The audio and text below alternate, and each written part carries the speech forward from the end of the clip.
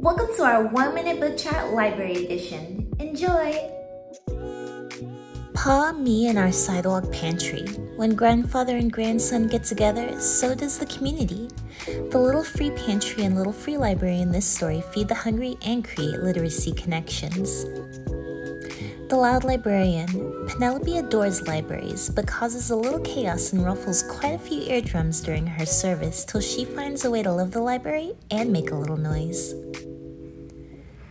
Our incredible library book and the wonderful journey it took. I wish I had this book when I was a pre-K librarian. It's the perfect tool for displaying book care in all types of homes with all types of people.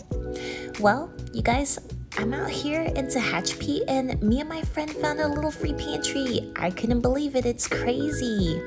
But I feel like it was perfect for the video. Well, so long from me, Miss B, your favorite writer and librarian on the go. Bye!